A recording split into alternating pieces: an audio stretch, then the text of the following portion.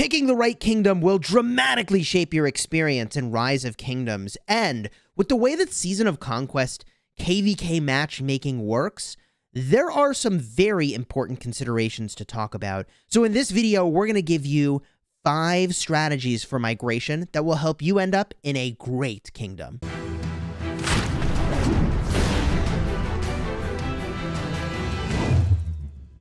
Hello, my friends, and welcome back. I'm Chisgule Gaming, and the addition of the Season of Conquest and the way that KvK matchmaking works now, where you could be in a very young kingdom and get paired against a very old one, will dramatically change the way that you think about migration. But before we give you these 5 crucial strategies for migration, I'd like to thank the sponsor of today's video, and that is Infinite Galaxy. Let me give you a quick look at Infinite Galaxy. In Infinite Galaxy, you explore the vastness of space to claim territory, battle fierce foes, and yes, take down other players. In this game, you'll be building a collection of flagships.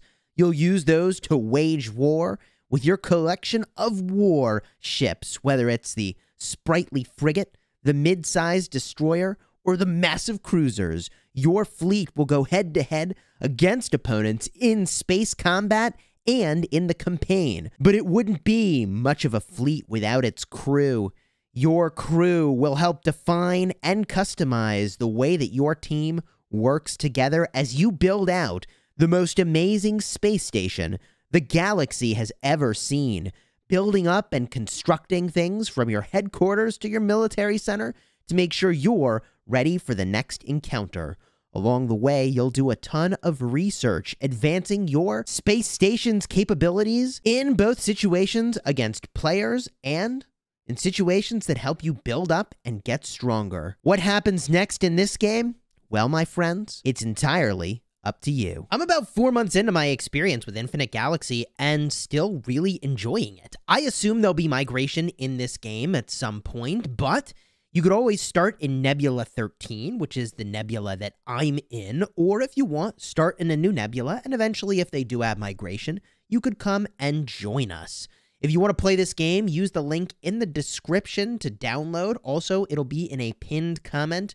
Again, I'm really loving this, and if you want, you can join the Smash Squad in Nebula 13. Now, before we get into the nitty-gritty on the 5 strategies for migration and Rise of Kingdoms, I want to just call attention to passports as being a crucial factor in your ability to go anywhere. Especially if you're free to play, you're going to need to accumulate a ton of individual credits in order to be able to go into your Alliance shop and pick up a whole bunch of these passports, which are not cheap, by the way. Each passport is going to run you 600,000 individual currency. I'll put a chart up on the screen, and I believe that credit is listed on that chart for who created it. The number of passports you're going to need to migrate is, of course, going to depend on your power. The more power you have, the more passports it costs, and that passport cost goes way up very, very quickly once you hit like the 50 million power mark. So I'll just point out that you're going to have to get a lot of passports from the shop, and you might, if you're spending, consider going in and picking up the $5 and $10 bundles in the super value bundles for passports, because that is the best value for passports that you'll find if you are spending money. For $5, you get 1. For $10, you get 2. And then things get way more steep in terms of price. For $20, you're going to get 3. $50, you're going to get 4. And then $100, you're going to get 5, and you can buy that 3 times. The most passports you can get in a month from bundles is only 25. So keep that in mind when we talk about these migration strategies, okay? For this reason, I think that everybody should be accumulating passports at all times. It doesn't mean you need to be buying them from the shop. So if you're free to play, I mean, I don't think it makes sense to be spending a bunch of your individual currency in advance of your needing passports in the shop. But just keep in mind that you should be either saving up enough currency so that you could buy the passports if you need them, or if you are spending, to consider every month picking up the $5 and the $10 bundle so that you can start to accumulate a bunch of these passports in a value-oriented way. I mean, I've got, what was it, like 90-some passports. I don't intend to use them. I have no plans to use them, but people generally don't plan to migrate. And I think the group of players that is most focused on should I migrate or not is the group of players that are just making their way into the Season of Conquest for the very first time. They've just finished KvK 3. They're on their way to their 4th season of KVK. There's all these new commanders that they don't have access to. Their kingdom is, well, really far behind in terms of commanders compared to the other season of Conquest kingdoms. So let's give the very first strategy here, which is to basically say, I don't want to have anything to do with the season of Conquest. Some number of people say that. Their intention is to go to a very young kingdom repeatedly. So players that follow this first strategy of migrating to a young kingdom repeatedly are going to be going in, and they'll, you zoom out, you look at the globe here, it'll give you the options. You're going to these Season 2 off-season kingdoms. There's not that many of them, so you've only got 4 continents of choices here, at least at the time of this recording, right?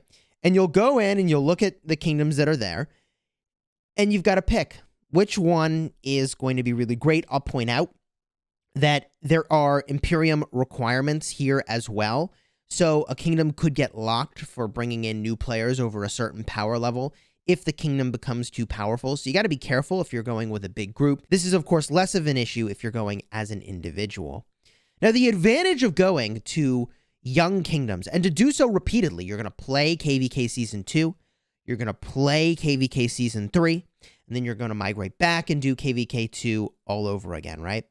The advantage of this is that you gain strength relative to the other people that you are playing against. I mean, you're gaining power and gaining power and gaining power, presumably, and then when you migrate back, you're going to be in a kingdom with people who've not played as long as you, with the exception of the other people who migrate back, which means relative to everybody else, you are getting stronger and stronger. That does mean you need to carry more of the weight in a KVK situation, but some people really like the idea of being kind of the strongest kid on the block. What I'll say is that you also have access to probably easier Ark of Osiris matches and potentially Osiris League, and you don't ever have to deal with crystal technology, which some number of people just really, really don't like, so they just want to avoid it entirely. So those are the advantages of going to a young kingdom over and over again. And you can work on some commanders, by the way, like Saladin and Alexander the Great and Constantine over and over, building them up and getting a really great set of commanders for these KVKs, KVK Season 2 and KVK Season 3. The flaws with this strategy of migrating to a young kingdom repeatedly is that in these KVKs, KVK Season 2 and 3, you have 100% dead troops that are just gone forever. In other words, in the Season of Conquest, you get 50% back. That is not the case here, okay? So you're going to be losing 100% of troops that you lose.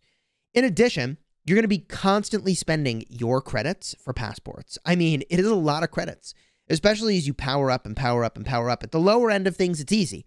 But once you breach that 50 million power mark, it starts to be prohibitively difficult to be migrating back roughly every 120 days to go back to a KVK Season 2 in the off-season, and then, boom, fight all the way through KVK Season 3, get to Season of Conquest, and then migrate back again. Keep in mind, by the way, that in KVK Season 2, you cannot obtain or use your Season of Conquest commanders. So any commander that says they're from the Season of Conquest and beyond is going to be unusable, which kind of sucks. So, like, Guan is a commander you can't use, and Ramses, and so forth. So one of the biggest issues here with going to a young kingdom repeatedly is you're basically never going to work on the Season of Conquest commanders. You'll never get to a point where you have the commanders that you will need if you want to leave this KVK 2 and 3 meta. So it's a fine long-term strategy if you really are just going to keep migrating back. But as soon as you leave, I mean, you're going to be really far behind unless you follow migration strategy number 2. Migration strategy number 2 is to go to a young kingdom, KVK Season 2 in the off-season, so leading up to KVK Season 2, with the intention of accumulating boatloads of gold heads. So you get to KVK Season 4, Season of Conquest, and you say, you know what, I'm going to go backwards, and I'm just going to not spend a single gold head until I get to Season of Conquest, and then boom, I'm going to drop them on the new commanders, whatever's hot. I'm going to build up like 1,000+ gold heads and max a couple commanders. And that is a solid strategy as well. It gives you time to work on your research. It gives you time to accumulate really great gear and get a lot of materials ready so that when you get to the Season of Conquest and you're getting a bunch of the currency you need over here, these Season of Conquest coins, these season coins, you can go in and not just pick up some of these accessories right away, but you could potentially craft them right away, right? So that's another strategy you could take. You migrate back to a young kingdom, but you're planning to do it once or twice so that you can accumulate enough stuff to really enter the Season of Conquest with a bang. That is a viable strategy, and I think is pretty reasonable, especially because, like, don't you want to experience the end game stuff at some point? All these new commanders. I mean, the early commanders are cool, but I have to think at some point you're going to want to get to this other stuff. Now, with that said, when you get back into the Season of Conquest, I'd like to present to you the third migration strategy, which is to go to a kingdom that is completely dead. Now, if you wanted to find a dead kingdom, one way you could go about doing this is just kind of looking at kingdoms that are in the off-season for the Season of Conquest. And I'm just picking a random kingdom here, but you go and you view the kingdom, okay? And you would go and you try to see, like, how much power is there really in the top alliances in the kingdom. The lower the power, perhaps the better the indicator that it might be a dead kingdom. You'd go in and you'd look at the alliances and you'd say, okay, well, like 3.8 billion power, that's not a particularly strong alliance. Again, no offense, right? Like, okay, 900 million power, that's like a farm alliance, right? What about over here? Did I just randomly find a potentially dead kingdom? I think I might have. 400 million power. Okay, so you see what I'm saying here. Here's the alliance that actually holds the temple. Okay, 9.3 billion power. So not a totally dead kingdom. Okay, not a totally dead kingdom. A young kingdom with people all concentrated in one alliance. But you try to find, like, where is a truly dead kingdom so that you can get easy Mightiest Governor wins. And you use those easy Mightiest Governor wins to build up your collection of commanders. And it's not just, you know, those commanders that are out of the meta, but it's the newest, greatest, hottest commanders. You've got access to them, and you're building up your collection relatively quickly. The disadvantage of that is that you're unlikely to find a proper Osiris team, or you potentially even be able to field a great team. Your KVK experience is potentially not going to be amazing in a dead kingdom.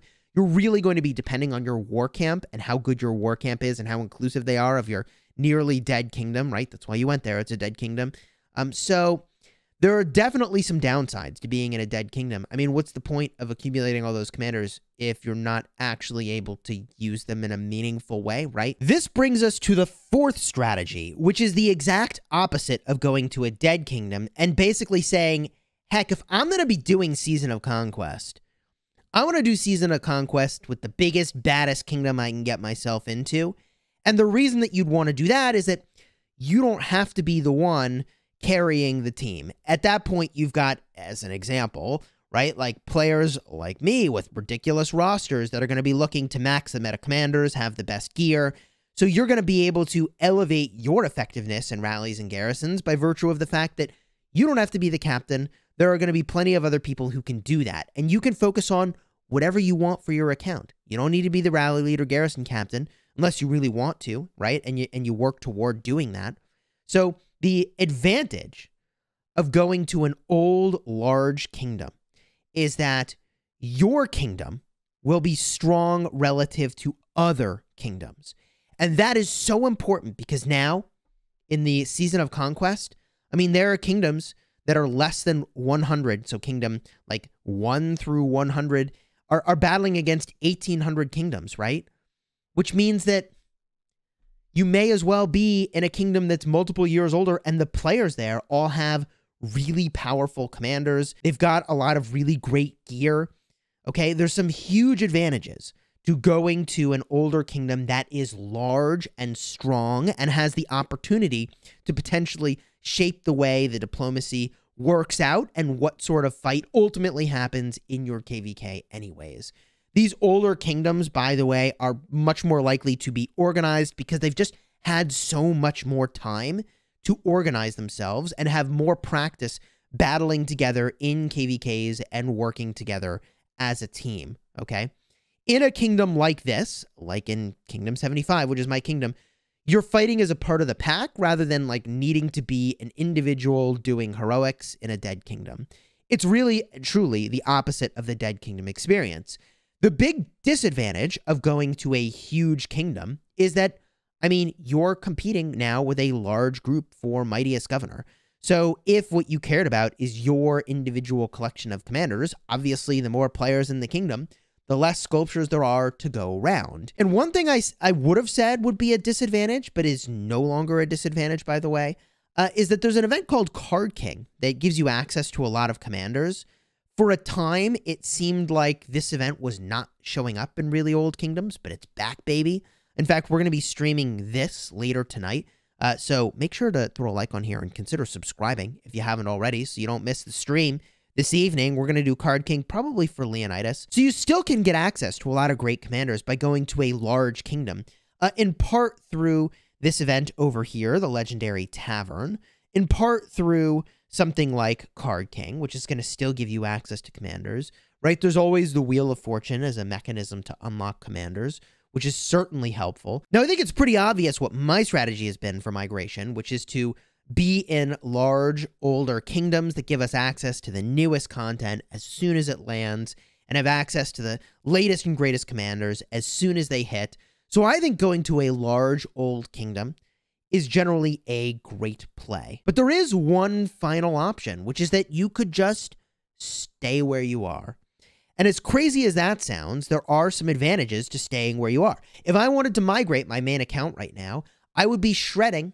I basically have to give away all my resources that are open already, which really sucks, by the way. Like, throwing away potentially billions of resources could be a huge issue. Now, if you're in the early game and you're still strapped for resources, this is a non-issue, right? You don't have this problem. But not giving up your resources is kind of a big deal for a lot of people. The other thing I'll say is that if you're already in kind of a young kingdom, staying where you are could be advantageous because younger kingdoms are generally very active and potentially more active than their older kingdom counterparts. It really all depends on the kingdom. Again, the disadvantage of staying where you are, especially if you're in a younger kingdom, is that people do not yet have these meta commanders that make a huge difference on the battlefield. I mean, if you don't have Zenobia, your kingdom hasn't gotten a Mightiest Governor for that, that's going to be a huge problem. It's going to be a huge problem for your kingdom. So in the very least, the guidance I would give to kingdoms that are entering into the Season of Conquest for the very first time is to wait almost the maximum number of times possible that you can put off actually playing the Season of Conquest, so you get access to as many Mightiest Governor cycles as possible, so you can get as many of these meta commanders as possible for your kingdom. Give yourself as much time as possible to work on them so that your kingdom is not as weak relative to other kingdoms that are older, established, and are at the same power level. Because the matchmaking is ultimately based on the power of the top 300 players in your kingdom. Now, if you're interested in actually following through on strategy number 4, going to an older, powerful kingdom, you're welcome to join the Migration Discord for Kingdom 75, just to get a sense of what I think pretty good looks like for a migration experience. You don't have to come to 75 if you don't want to, but just to get a sense of what it looks like to go to an organized kingdom. Yeah, we have a Discord dedicated to bringing players in, and there's actually over 240 players currently planning to come to Kingdom 75. I don't know how many actually will. We're going to be open for migration in a very small number of days. In fact, what is it, like two days from now? We're going to be open for migration, and we're no longer an Imperium kingdom. We fought so hard, we're out of Imperium, which means that if you're under like 60 million power, you're welcome to join Kingdom 75, assuming you think it's a fit for you. So if you wanted to follow that strategy number 4, you're welcome to explore the option of coming to Kingdom 75. Links in the description for that migration Discord. And if there are any other migration strategies that we should have considered, then do me a favor and let me know down below in the comments. I'd be eager to see what those are. If this video was helpful, throw a like on here, subscribe so you don't miss another video designed to help you get value and smash your enemies. And until next time, you have fun smashing the kingdom. And seriously, like, picking the right kingdom just goes such a long way. Good luck.